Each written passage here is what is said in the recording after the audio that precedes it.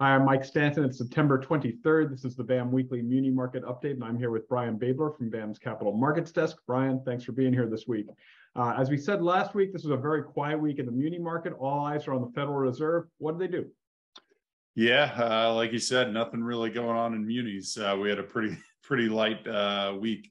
Activity picked up today, kind of after most of the news was digested, but all week long, everybody was looking forward to the FOMC rate decision on Wednesday afternoon, where the FOMC raised the target rate 75 basis points, kind of in line with expectations from a range of 3 to 3.25%. So there had been some speculation maybe they would go 100, but I think the 75 basis points was kind of in line with most expectations. And we saw a pretty significant move in rates after the announcement. The 2-year Treasury, which had been earlier in the month, around mid-September, had been trading around a 3.4 to a 3.5%, and had risen to as much as 3.95 ahead of the announcement. Jumped behind 4% after the announcement and has continued to sell off. That's hit a high of about a 4.23 and is trading back down around like a 4.18% or so now. So we're seeing a continuation and more pronounced inversion and flattening of the longer end of the yield curve. 10-year Treasury, which was around, call it 355, 360 before the announcement, actually rallied after the announcement to around 3.5%.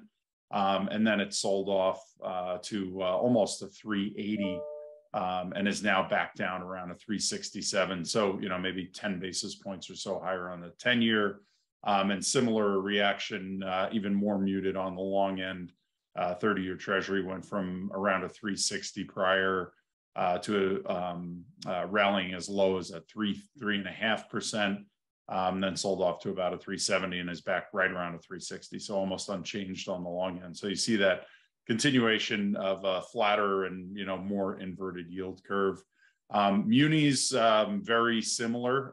We continued to flatten by almost as much as 25 basis points from 2s to 30s. If you account for what we're expecting today, the changes that we're expecting in the MMD curve today, but the front end of munis has sold off around 30 to 35 basis points, 30 basis points through today, and we'll see a continuation of 5 to 8 basis points or so by the close. And the long end is really only off by about 12 basis points or so. So, the continued flattening of the tax exempt curve. And that was, like we talked about at the beginning, in the face of really little to no activity. There was less than $2 billion of total new issue supply. Most issuers and bankers were avoiding the volatility that this week could have brought. But we'll get back to normal next week. We're already seeing about 8 billion or so on the calendar for next week. So hopefully we'll kind of see a back to normal stance as with elevated rates. And muni yield ratios were pretty flat on the week. Market really moving very much in line with the Treasury market. On the demand side, we saw another $2 billion of outflows reported by Lipper from municipal mutual funds. But again, in the face of such light supply in the new issue market, that didn't have a real significant impact in kind of relative value between munis and Treasuries. For this week, as we said, it was a very light week, but BAM nonetheless insured $175 million of new issues. Any of those stand out to you? Yeah, with pretty decent activity. We saw about 83 million in a negotiated deal priced by Bernardi Securities for Manhattan School District in Illinois. That carried an A underlying rating.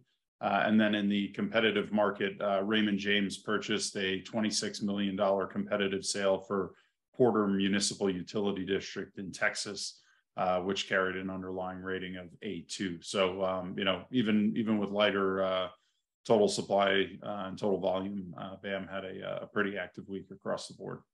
And those transactions echoing some of the trends we've seen since the onset of the pandemic. In periods of volatility, periods of uncertainty, insurance has proven its value in helping transactions get placed, so that it's not unexpected that you see an uptick in penetration those weeks.